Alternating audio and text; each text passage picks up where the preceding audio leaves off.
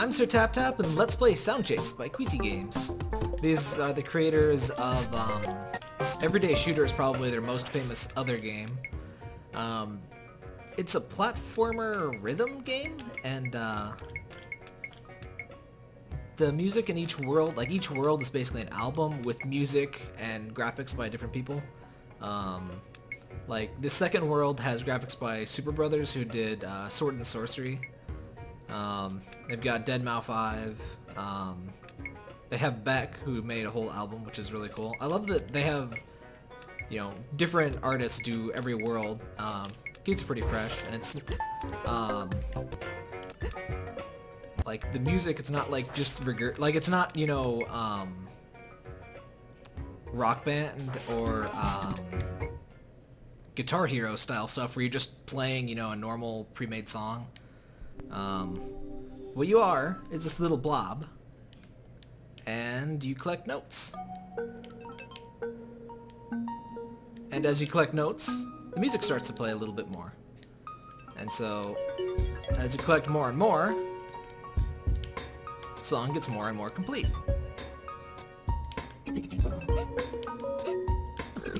And the gameplay is pretty simple. You're a little blob. It's not like Gish, but it plays much tighter than Gish. So you're a little blob, and you can stick to stuff. Your default state is sticky, and when you hold square, you're not sticky, and you move a little faster. Did I miss a note? No, I didn't. But you don't stick, of course. And lots of different things, if you touch them, have different sound and or audio cues that they give off.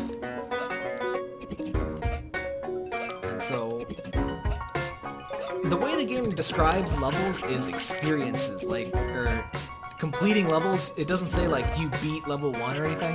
It says you experience level 1, and I really like that. Because it's a really good way of describing, you know, what you're doing here. It's not quite just playing. Not in the standard way of people consider playing a song or playing a video game. It's something a little weird, but really cool. And we're basically the middle of a vinyl record is what our main character is. So, hello, there we go. Oh, by the way, this game is on PS3, PS4, and PS Vita. It's one purchase of $15 for all 3 sets, and it has cloud sync. And the cloud sync works really well. For some reason there are different trophies on each platform, but if you cloud sync, you get the trophies from the other platforms. The cloud sync is not automatic. You gotta manually do it on, you know, whatever platform you latest played on. I find that a bit annoying, but it's not a huge deal. But it's really nice that it's cross-buy. That was part of the reason I got it. And the Vita version has touchscreen features, as you might expect, that are especially useful for building. You can make your own levels too, which is another draw of the game. That's not really my thing, but the tools are really cool, and you can play community levels. I'll take a look at a community level at the end, probably. This is one of my favorite worlds,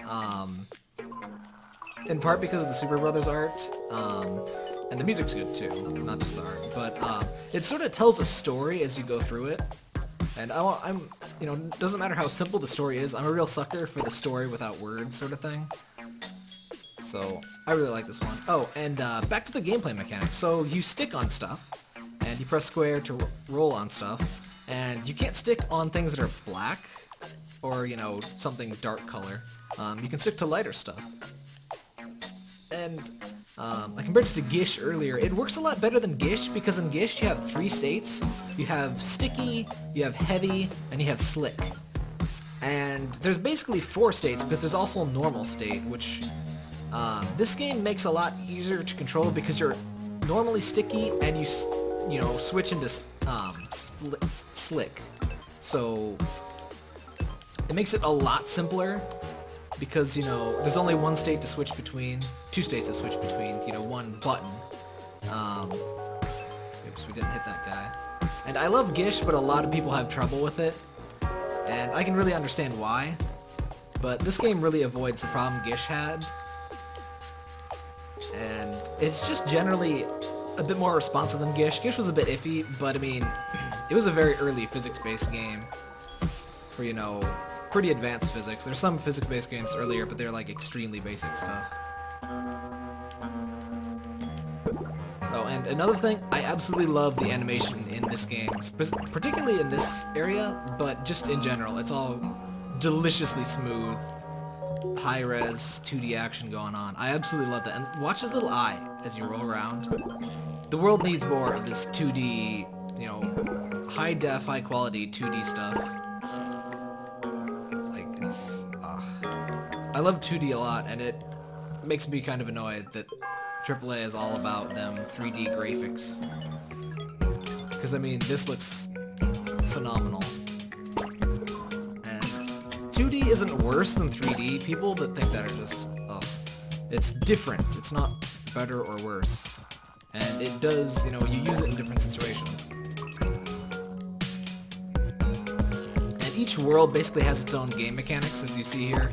There's mechanics we didn't see in the first world, but the first world's pretty basic. And so in this world you go through different elevators and stuff. And each area is a different song. Like even within an album, you know, let's check this out. I'm not sure why this screen takes quite so long to load. I'm playing the PS4 version, by the way. I haven't looked at the PS3 version. I assume it's fairly similar. The PS Vita version is, you know, the same, except the UI is revamped for touch controls and, you know, half the resolution, of course. Yeah, these are all different songs. I said this one sort of tells a story, which is cool. Oops. I always get a little confused by the way the menu works here.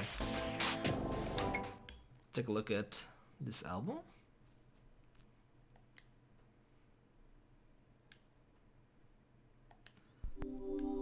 And this world's really pretty too.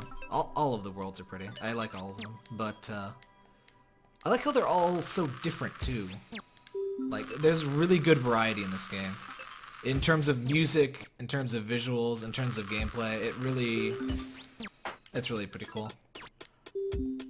And if this game seems too easy to you, there's actually something called death mode, which makes the game extremely difficult. Like, there's special challenges, it's not like the same levels, but it's like sort of Meat Boy hard.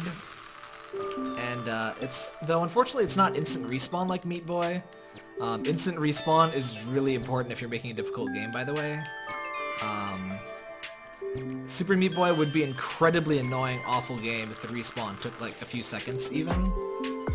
So I don't want to harp on this game in particular too much, but I mean, gonna make a super hard game, really need to make respawn as painless as possible.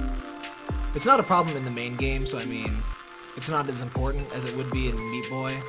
But I'll show you what I mean when I try one of the death mode challenges, is what they're called.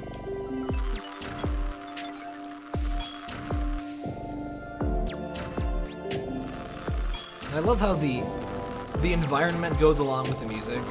Like, all of the death traps and stuff, they're animated to the music.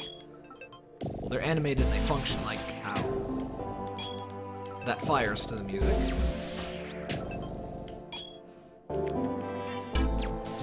Another new mechanic here.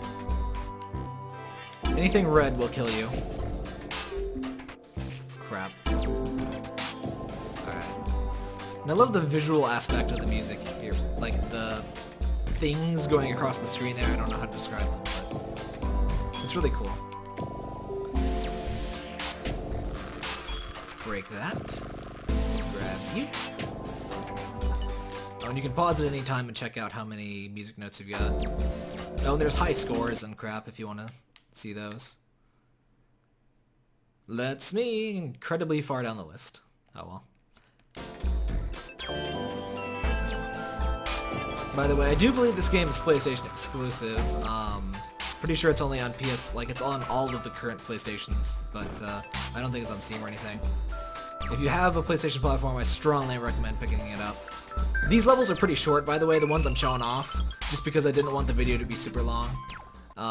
The later ones are usually maybe twice as long, I'll estimate. They're pretty decently long. And the levels change up the graphics even within an album quite a bit, and it's really cool. See, I keep wanting to press circle, but you press triangle to get back to that. It's not a big deal, but it always trips me out. This is the Deadmau 5 album. And who made the graphics in this one? Yeah, Pixel Jam. They look really cool. They're all based off of, well, they're all like named after, you know, old arcade titles. And I like that it's like this sort of rounded, pixely look to it. I think it works pretty well. It makes it a little more interesting than just, you know, oh look, pixels. I don't have a problem with pixels or anything, but it fits the art style a bit better. That they're pixelated, but you know, they have rounded edges. It's like, you'll see what I mean. With these guys. They're just round enough to fit with the art style, and just blocky enough to clearly be, you know, pixel art, which is cool by me.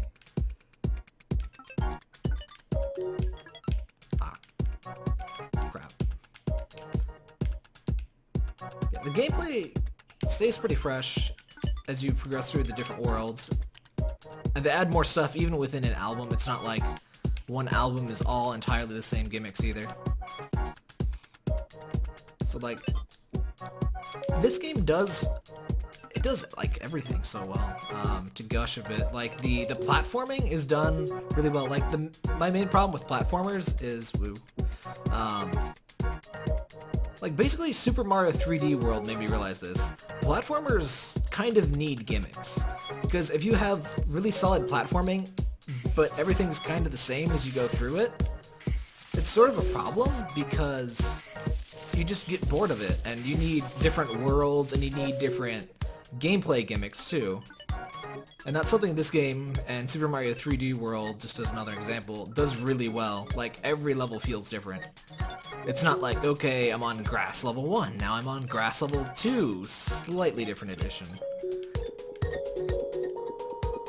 And as much as I love them, that's a problem that plenty of retro games have, is that, you know, grass level 1, grass level 2, quite literally in many cases. Ow. Speaking of new gimmick. Oh yeah, and this thing you shoot straight off, which always messes with my brain. I want to go off at an arc, but you don't.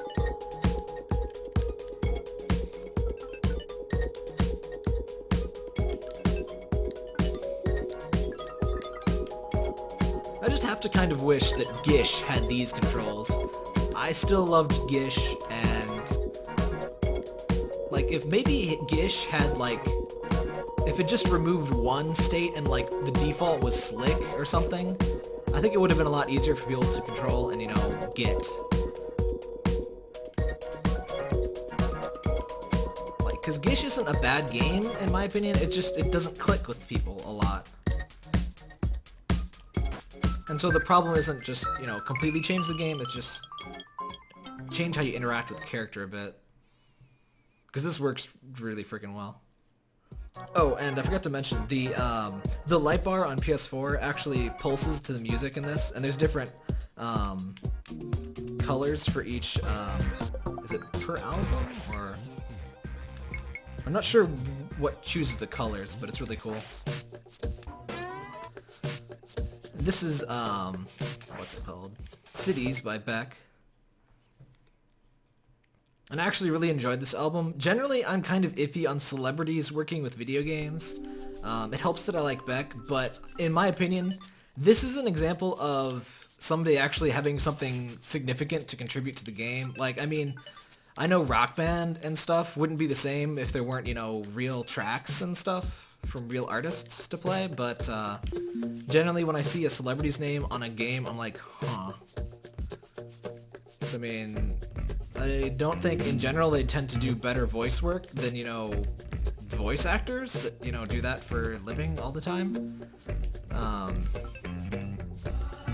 But in this case, you know, as I said, it's Beck, so in my opinion, you would expect it to be good. But this is something really cool, and it's not just like barfed out music that, you know, it's not an already existing track they refitted into a world or something for the game, but it's this new thing that seems like it really was designed to be in this game, and it works really well.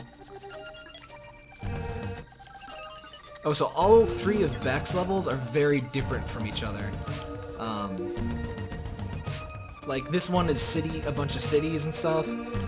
Another one is like pretty psychedelic, and the other one's like a creepy attic kind of thing. They all have very different aesthetics, like even more so than the other albums do. It also has lyrics, as you might not have heard because I was talking. Also, I absolutely love how the words appear. I think it's a really cool touch. Yes, hello, Parker.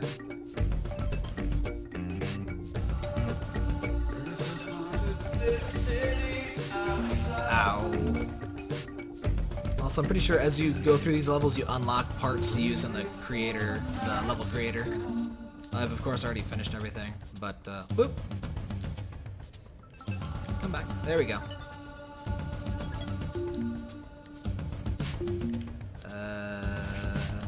Oh. Okay. Yeah, what I really love about this is that it's not just gameplay added to music.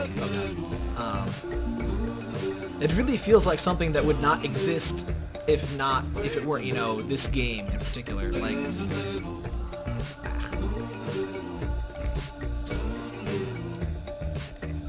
there we go. Okay. It really feels like something unique. Like, I really like the word experience that they use. Like,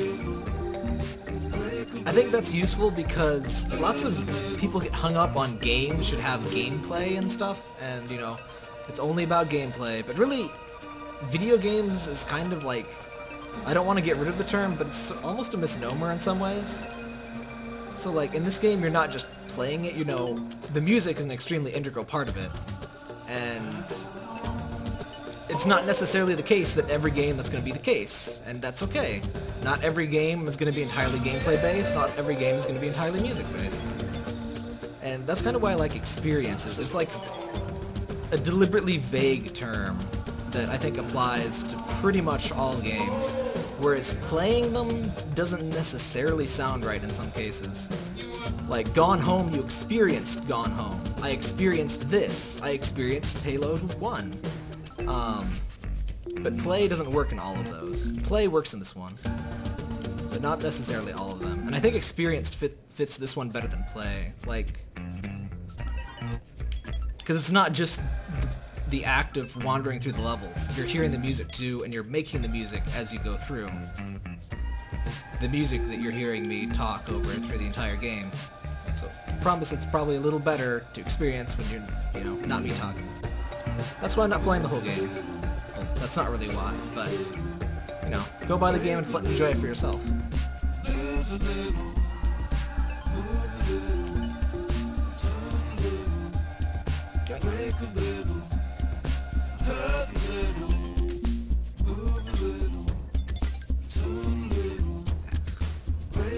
I love all the personality in all of the animations. Like the little chugging,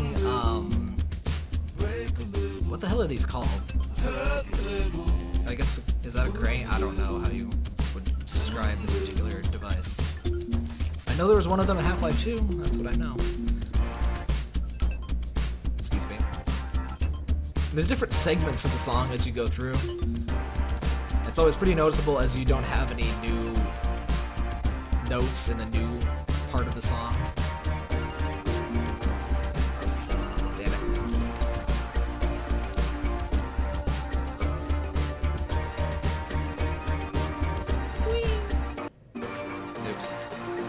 Meant to do that.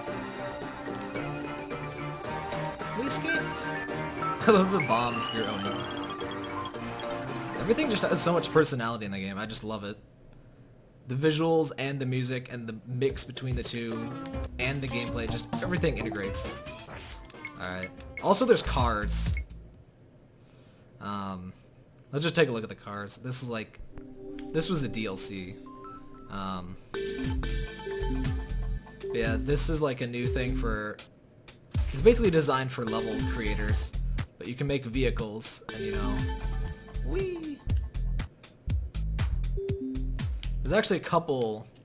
Well, there's at least one, vehicle you make in the main game. Oh, and I like how the color changes. Oh, this car is dangerous.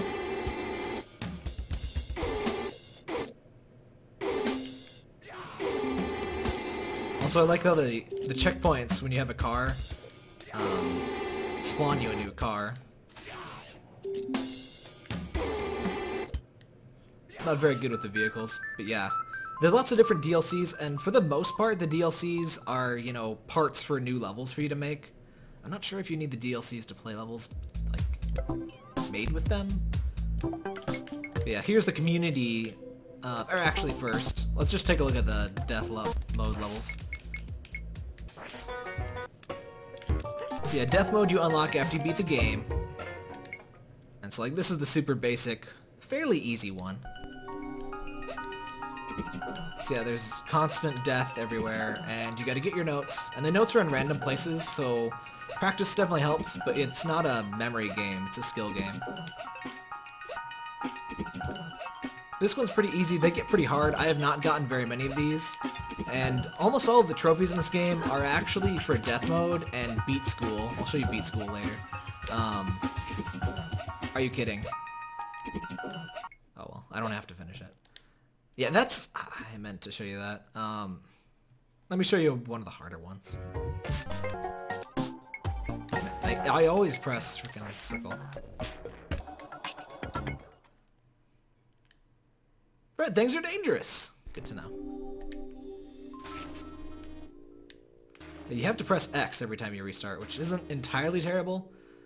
But one problem I have is because I say, oh, I'm definitely not going to make it, so I'm just going to pause. Or, no, I'm going to pause. Why is that so slow? See, I got to pause, and then go all the way to retry. And press X again. It doesn't seem like that many steps or that much time to go through, but I've done it literally like a dozen times on one level. More than once, trying to beat these, so it gets really annoying really quick. Not quite well, maybe it has scared me off, because I haven't really done too many of these. Partly because of difficulty, and partly just because that makes the experience even more frustrating. But each one of these will net you a silver trophy if you're a trophy hunter, so have fun with all of that. There's a tutorial we didn't even look at. You can also look at your... Oh, right! These are the community albums. I was gonna look at the DLC. This is how we get the DLC. The music shop. So you can buy different sound packs. The curved terrain pack was free. So basically you just buy these to help make your created levels. So let's look at the community. So basically these different albums curated by people, like Queasy Games has a few. The Verge, I guess, made one. Let's look at Shuhei Yoshida. He made one. Like these are level packs curated by them, like not necessarily made by, you know, Shuhei didn't make any of these probably, but stuff that he liked. So let's take a look at a level that plays itself. This is anytime you give somebody a level editor, they're gonna make a level that plays itself. This is just an inevitability. Don't press any buttons. All right.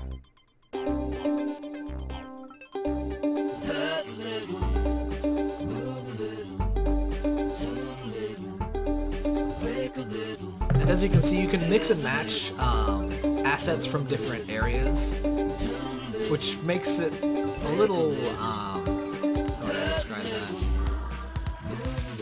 Graphically a little discordant, mixed, I don't know. Clashy, depending on how you do it. Some of them mix together fairly well, some of them don't. But you know, you have the freedom to pick how you want to decide it. You can also pick how the music plays. You know, you make the level and the music when you're, you know, making stuff. Let's catch the kitty! Coins higher to the top of the screen, play a higher note. I guess I'll give you a look at the track creator. I'm not good at making stuff in it. I don't tend to create levels and stuff. Chase the kitty! Kitty! Get in my belly! Did you see a kitty around here, sir? I love the just random crap happening outside there. That's a nice touch. Kitty! Come here. Come here, kitty. It exploded! Kitty. Try not to explode. Hey. Hey. What did I tell you about exploding, kitty? Whatever. We don't actually need to follow the kitty, we can just go. Oh, we go outside.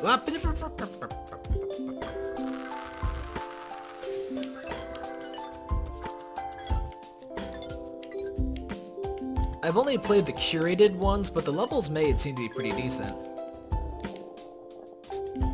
I'm sure there's lots of penises and stuff made in some of the community levels that then get deleted and stuff, but the curated ones look pretty good. And I'm sure there's lots of uncurated goodness out there too.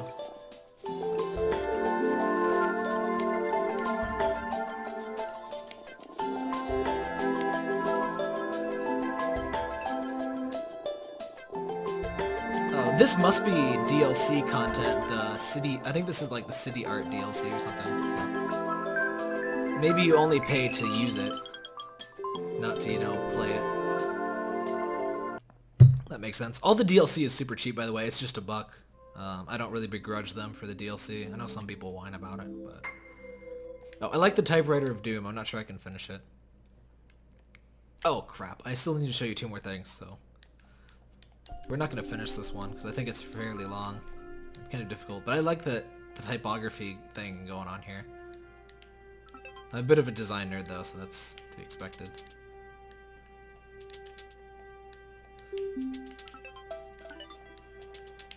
Yeah, this one's fairly difficult, actually. Kind of surprising, since considering you're just wandering around some type. But you can make levels fairly difficult or fairly easy depending on, you know, what you want to do. Whatever, let's just go on. I guess I don't have to get all the notes. No, not getting the notes actually is kind of lame because then you don't hear the whole song. So I actually kind of don't want to just go on. But just to give you a quick overlook, the visuals are mostly what make this one, but it looks pretty cool. Look! Also, the physics difference makes this a bit more forgiving. The sticky form, even if you can't stick completely to this, you get well, a fair amount of freedom, which Gish generally didn't have in terms of, well, Gish was just iffy in terms of staying on ledges and stuff. Without stickiness, of course. Alright, so let's look at Beat School, if I can remember how to get to it.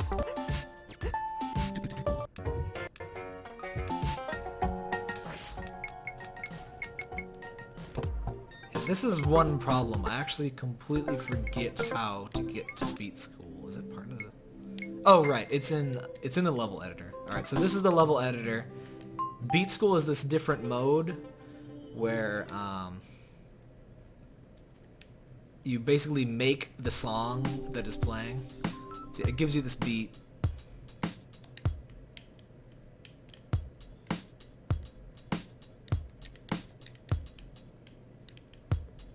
Starts on that. Oh, I accidentally got one right. No. Delete. The editor, I'm not entirely a big fan of how certain stuff is.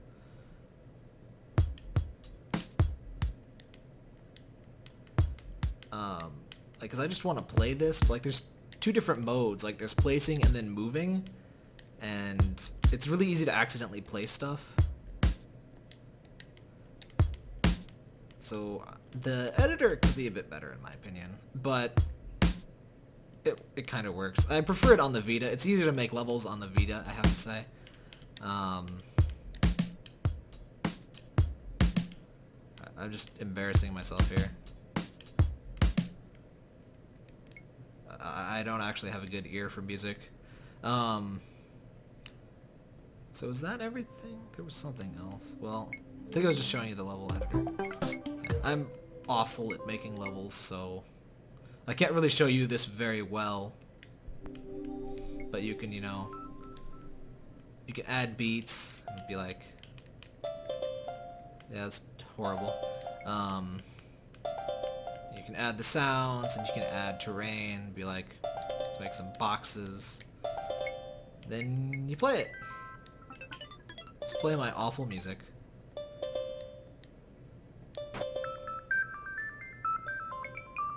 I never learned these tools well enough to use them properly. But as you've seen, you can do some really cool stuff with this. But I'm not going to do that live because it, you know, requires actually learning things, and I don't learn things. I just play them. Well, this is, let's go back to the main menu. How do I go back to the main menu? Oh, duh. Probably the big red X and quit button. Yeah, this has been Sound Shapes by Queasy Games. It's 15 bucks on PS3, PS4, PS Vita. One purchase for all of those. I love cross-save. It's cross-save and cross-buy, which I just love. I would highly recommend checking it out if you have one of those consoles.